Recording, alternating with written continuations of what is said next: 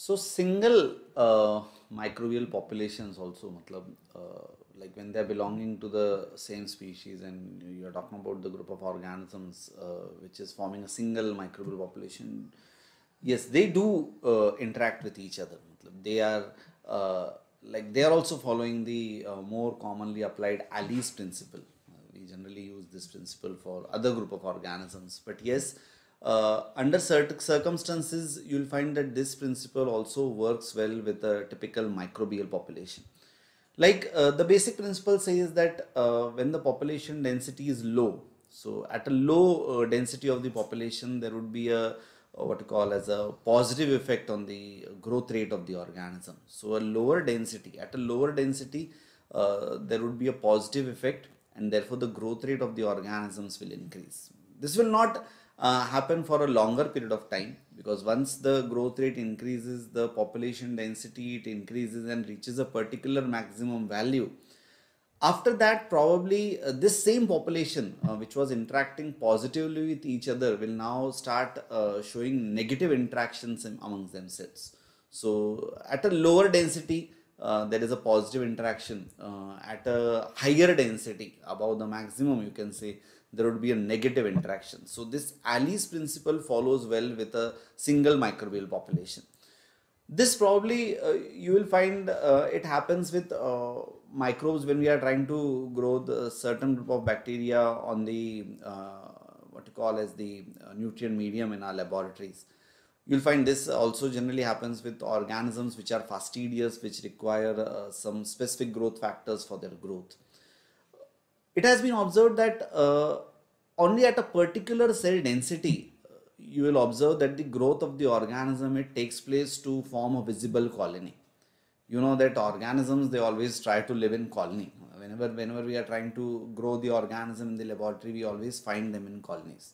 That itself is an indication that they are positively interacting with each other and they want to grow together. They probably might be having some benefits of growing together, therefore they grow together. Even if the organism is motile, you'll find that they always tend to form colonies. They move, they form colonies, they move, they form colonies. So even a motile organism like tends to form colonies. It is a, say, a strong indication that they are surely having some positive interactions with them. As far as the population density is concerned, as I told, that really is this density that much important for the growth of the organism. For different organisms, the scenarios may be different. Like for one group of organisms, you may consider that you are growing a particular organism. Some of the organisms there are having their cell membranes which are leaky. So this particular permeability of the cell membranes has increased for a temporary time being. And because of this leaky nature of their cell membrane, some of the cell constituents, some of the growth factors, some of the vitamins or some signals, they are coming out. And they are actually working for what you call as increasing the growth of the other group of organisms. Not other group actually, other organisms of the same group. So in a single population, these organisms whose membranes are leaky are actually what you call as enhancing the growth of the other organisms in the same group. So unless those signals are quite enough to support the growth of the other organisms, you will not find a good growth of the organism. So you will find that unless the density is that much, it may be in nature or it may be in the nutrient medium in your laboratory, which will support the growth of the other organisms, you will never form a colony. So therefore, this minimum population density needs to be maintained. You can compare this to a similar thing which happens in pathogenesis. Like a single pathogen, a single organism of the pathogen, when it enters into our body, probably that will not cause a disease. When thousands of them they enter, probably that results in what is called as the causation of the disease, because that helps them to fight and evade our immune mechanisms and then form a, what you call as colonization and other stuff, and then they are successful in causing the disease. Similar probably happens when a organism or these group of organisms, they lodge a particular natural sample or they lodge on your nutrient medium plate. But say for example, if you are trying to grow this Myxococcus xanthus, Now this particular organism also will, like when you're trying to grow this organism on a plate containing casein, if the initial cell density which you are inoculating on your plate is equal or less than 10 raised to 3 per ml, probably you will find that there will be minuscule or no growth of this particular organism. Why? Because this much cell density won't be enough for some of the casein to be hydrolyzed to support the other members of the population to form a visible colony there. So if you want to grow this organism, you will have to have an initial inoculation of more than 10 raised to 3 cells per ml. Probably that will then hydrolyze the casein there and will favor the environment for the growth of the other organism, which will then form a visible colony. This can happen. Or otherwise, like you can have other strategy, like don't use casein then. Use a hydrolyzed casein. Use the hydrolytic products of casein. In that case, probably then this cell density will not matter. So even in a less, what you call as cell density, you will form visible colonies. In nature also you will find many myxobacteria which are growing. So they also are actually lysing the cellulose, they are lysing the lignin, and they are making these things available for the other members of their same population. But if the initial things are less, see, the natural environment is always diluting the substances which are being produced. Like in the earlier case also I mentioned that these leaky substances were formed. If at all, if it is in water, probably the water will dilute it. So therefore you will require a higher initial inoculum to what you call as colonize that particular area. Similarly, in this case, you will require initial inoculum to hydrolyze some amount of lignin or cellulose there so that the other members of these myxobacteria can grow there. A more elaborative mechanism you will find in like a very popular example which we call as your Dictyostelium discoideum, where you find that these organisms, when the nutrients are limited, these are amoeboid organisms, and then they will come together and they will form more complex structures. They will form fruiting bodies, and then they will form what is called as your myxospores, and they will be then what you call as spread to other areas where the nutrients are available. So initial population density, it really plays a major role. This more elaboratively you can see when this is happening with your biofilms and other places where they are more resistant to some environmental stresses, like some of the antibacterials if they are being produced, or some say ultraviolet radiations are there, or any kind of stuff which may actually harm. So if they are together, probably they are more protected from such environmental stresses. So therefore initial population is really important in modulating the growth of the organism, and initially, as I told, that they interact positively with each other till they reach a particular density. When they reach a particular density, probably what might be happening is, like we all are aware, like of organisms like your lactobacillus, which produces lactic acid, which will then stop the growth of its own, like Saccharomyces producing ethanol, and then that ethanol itself becomes toxic for the growth of the Saccharomyces. So some such things may happen when there is a more growth of the organisms. You will find that some elaborative mechanisms which we have studied, like the genetic exchange mechanisms, which are very common in bacteria, like your transformation, your transduction, your conjugation, they are also density dependent. This mechanism actually sees that whatever changes have come up, or whatever novel things have come up, they get transferred to all the population, so that one bacterium does not become over specialized. So to prevent this over specialization, they see that whatever specialization they have got, they transfer it to their other members of the population, so they are not biased. So this particular phenomenon also, in certain group of organisms, obviously you will find that is also density dependent. Like even if the cells are there, they will not conjugate till the cell density has gone about 10 raised to 5 per ml. So till the cell density reaches 10 raised to 5 per ml, this transfer of genetic material by conjugation, say for example, will be halted. So organisms, when they are growing together, they try to see and decide like what they are going to do and what they are not going to do, and probably this is decided by their numbers. So their numbers are really, really important. You'll find in certain organisms, to keep certain populations alive and to keep certain populations dead, not keep them dead, to kill them actually, they use what you call as more elaborative mechanism. That itself can be an indication that that is really so important.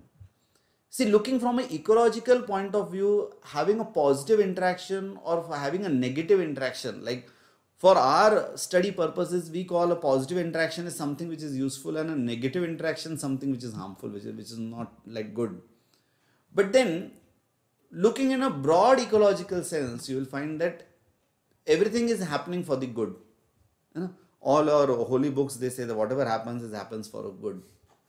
So having a negative interaction is what? Like when I say a predation is happening, when I say a competition is happening, when I say some organisms are being dying, then what is happening is they're trying to control the population. Because what happens is, if these things don't happen, there would be overgrowth, which will deplete the nutrients and which would ultimately result in the extinction of the species. So these negative interactions, which we temporarily for a time being we call as negative, speaking in a broad ecological sense, they are positive. So we don't know matlab, what is right, what is wrong sometimes, but time tells then. Some this kind of interaction you will find in the hawk and sock system, which happens with your E. coli. They have plasmid bearing organisms. They will show this hawk and sock kind of a system. So the host killing genes, abbreviated as your hawk, and your suppression of killing genes present on the same plasmid. So you have the killer and the savior together. These what you call as hawk genes, when they are being expressed, they actually again make this plasma membrane leaky, and that actually results in the death of the organisms which are having these hawk. But organisms which are having this hawk, they are also having a sock gene, that is the suppression of the killing gene. This is an antisense RNA of the same hawk gene. So once this hawk gene is transcribed, this antisense sock goes and forms a dimer there, and so that the translation of the hawk which is there, it is suppressed. So this hawk gene, you can say, will not be converted into a protein, not be expressed into a protein. So the killing of the host would be prevented. Surprisingly, these both genes are present on the same plasmid. So when the cells they replicate, there will be some cells which will inherit the plasmid, but there would be some which will not. Those which do not have plasmid, they are killed in a certain period of time. Like how? Because the hawk which is there, the product, the gene product, it will have a greater half-life. It has a greater half-life. The mRNA which is formed of this hawk, it has a greater half-life. So this hawk gene, it results in expression and formation of certain proteins which will result in the lysis of the host cell.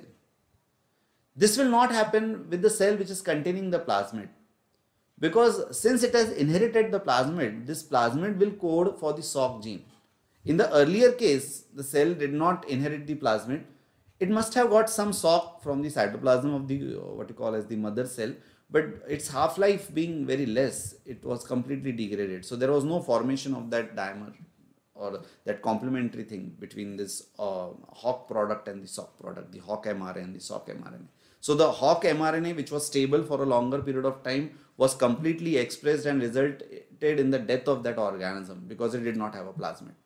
Now this one which had a plasmid will now code for sock genes, which will mask the effect of this hawk gene. So it will go and form a what you call as a dimer there, and there would be what you call as no hybrid there, and there will be no expression of these hawk genes.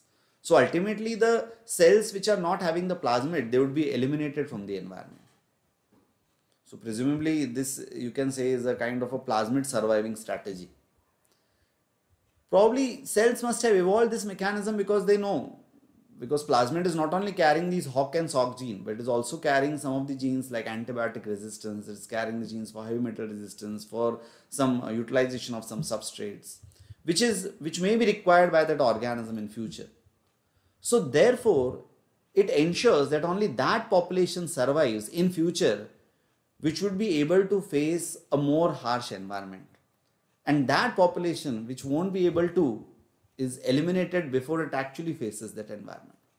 So therefore, as I told, that these numbers of the organism and their interactions within the population is really important when we are studying microbial ecology.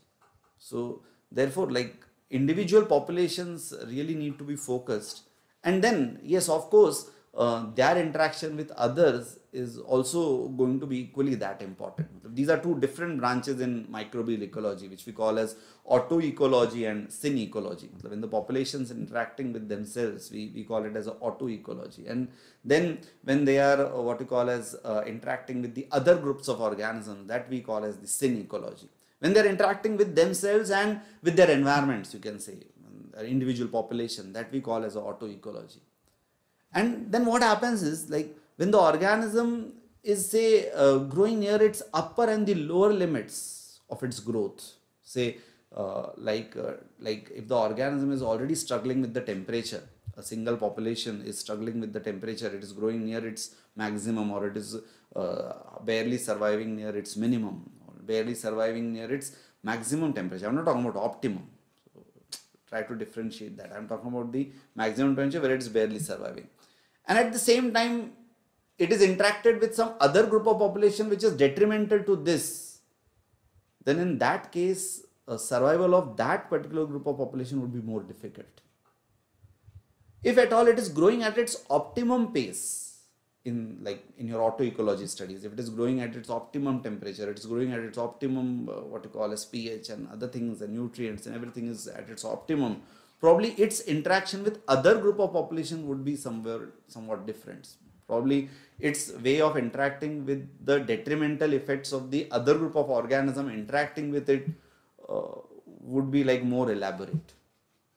But in the earlier case, the organism may just give up because it is already like having its own issues. So therefore, we really need to understand and explore how microbial populations are interacting with each other.